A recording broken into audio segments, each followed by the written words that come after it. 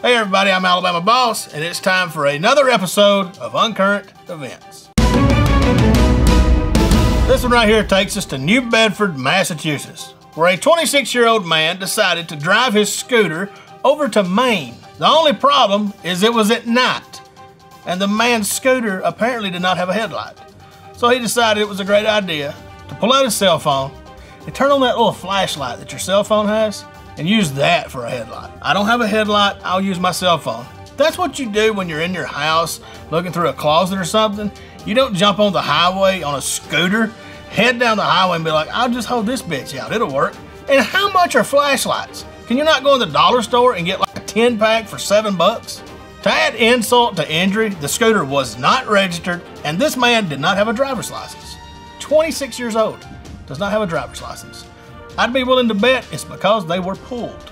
This one right here takes us to New Jersey, where a senator is now warning that legalizing pot will lead drug dealers to selling sex toys. State Senator Ronald Rice, who is a Democrat, a lawmaker who calls himself a progressive, recently told reporters that he believes marijuana is a gateway drug that if legalized will lead to the selling of sex toys and oils. He quotes, "In fact, if we legalize recreational marijuana right across the street from my office, they're going to put up stores. They want to call them dispensaries, but they're going to be stores that do retail selling of cupcakes with marijuana, candies with marijuana, sex toys and oils with marijuana, lipsticks with marijuana, all those kinds of products that kids can get and people can get." What the hell kind of sex toy has marijuana? Are you gonna buy a big destroyer dildo that's stuffed full of fucking gold kush? I don't think so. Is this balls gonna be like a bowl of marijuana you can smoke out of? What kind of sex toy, Senator, are we talking about? I mean, I've seen big bongs and they're shaped in all kinds of ways. Are we talking about a dong-shaped bong? What is it? Look, sex toys are doing just fine. You wanna invest in something that's always gonna make money? It's dildos. People are gonna buy them. Another thing to invest in, marijuana. People's always gonna buy it, no matter what. Legal, illegal, people smoke it. Dildos, people put them in them. It happens. It's always gonna happen. Just shut up. This one takes us to Japan. The Japanese city of Iga has been forced to clarify it's not, in fact, recruiting ninjas, following reports that it was facing a shortage of skilled assassins. So they put this out saying, hey, ninja performers can make up to $85,000 a year. There's a little bit of a shortage, we need a couple. That turned into the internet saying, hey, there's this city called Iga in Japan that will pay you $85,000 to come over here and be a ninja. So they got this huge influx of applications. They got 115 applications from 23 countries. They were gonna go to Japan and be a full-time ninja. The city put out a statement saying, Iga is not officially hiring, but this is where ninjas originated. The city also said in a statement, you can feel and experience the history throughout the city, so please visit us. So if you want to go to Iga and check out some old ninja shit, apparently you can. But don't expect to go over there and get hired and be paid $85,000 to be a skilled assassin, because that's not what they're doing. This one right here takes us to San Antonio, Texas, where 3 people stole a 16-inch horn shark named Helen. This thing come from an aquarium. So they come in, they bring this baby carriage with them. They also bring a net. They go to one of those kiddie touch pools where you can reach down there and touch stingrays and stuff that won't kill you. So they got Helen, the horn shark, with the net, put her in the baby carriage. Then they go from there to this filter room where they take a bleach bucket, empty it out, they put the shark in some fresh water in the bucket, then they put the bucket in the stroller, cover it up like it's a child, and take it to their car. Somewhere in the mix of this, someone at the aquarium saw them. They get to the car, the people will not let them in the car. They won't let them see what's in the stroller. So obviously they call the cops on them. The cops find the people at the house, along with Helen, the horn shark, and a ton of other aquarium fish, or whatever the f you want to call them. I guess he didn't have a horn shark and he wanted one. And how do you get one? You steal it. This one right here takes us to the interwebs, where there's a trend. I love a trend. So this vlogger claims that using toothpaste and this concoction that she's made will tighten saggy breast in just 5 days. Obviously this story is 2 sagging sacks of but to weigh in on this is resident expert Ashley Taylor.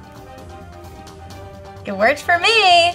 Just kidding. I actually did try this when I was a little girl. What? And yeah, I did. I used to take tooth because my mama told me it would work. So I was like, Mom, why am I like 18 years old and have 2 mosquito bites? So I was like, what is going on here? So my mom did all this research trying to like prevent me from having plastic surgery. And so I mixed toothpaste and mint together and was like, grow, grow, grow, grow. And nothing happened. You know what though? If you're rubbing toothpaste on your titties, it can't hurt because your man, he might be like, minty fresh, ding. He can motorboat those son of a bitches all night and morning and not even have to brush his teeth. Sorry ladies, I hate to break it to you, but the only thing that's gonna help increase the size, the collagen, the elasticity, and the perkiness of the tatas is a plastic surgeon. Well, thanks, Ashley. Ta-ta for now. Have the best day ever, boss. I will, thank you. This one right here takes us to Kentucky, but it's about Florida. So we're definitely gonna talk about it. Florida is home to the key lime pie. Florida's legislature voted in 2006 to make key lime pie its official dessert. So Florida thinks highly of key lime pie. Florida don't have a whole lot going for it. They got beaches, that's cool, and they got key lime pie and a whole lot of meth heads. But here comes this woman from Kentucky that's claiming that Borden Milk Company invented key lime pie in a marketing effort to promote their condensed milk. But a man in Florida named David Sloan, he's the author of the Key West Key Lime Pie Cookbook, said his research proves that key lime pie existed before 1931. He claims that this woman named Aunt Sally from Key West perfected the key lime pie recipe in the late 1800s. It's a big story, it's real cool and all, but it doesn't really matter. What's funny about this is that somebody in Kentucky has pissed off a lot of people in Florida over pie. Okay, this one right here takes us to Maryland, where there's a man, late at night. He's snooping through cars, looking into cars in parking lots, and somebody calls the law to him. The law shows up, they ask him what he's doing, you know, nothing. Then they search him and they find an air pistol and a small bag of weed. That's when this man comes up with a great plan and says, hey, you know what? Y'all got me. I've got an air pistol. I've got a bag of weed. I was gonna break into these cars, but I tell you what I'll do. I'll get you some free donuts. I'll work at Krispy Kreme. Now I paraphrased and made that shit up, but I didn't make up the part about the man trying to bribe cops with free donuts. No, they did not kick this guy's ass, but they did add a charge of attempting to bribe a public official. Look, if you're gonna attempt to bribe a police officer, do not say, you want some donuts? Now, I'm not saying you need to bribe the police, but if you're gonna attempt to do it, put some effort into it. Don't be saying you work at Krispy Kreme and you'll get them some hot donuts. That's some bull. That's all I got this week for Uncurrent Events. I'm Alabama Boss.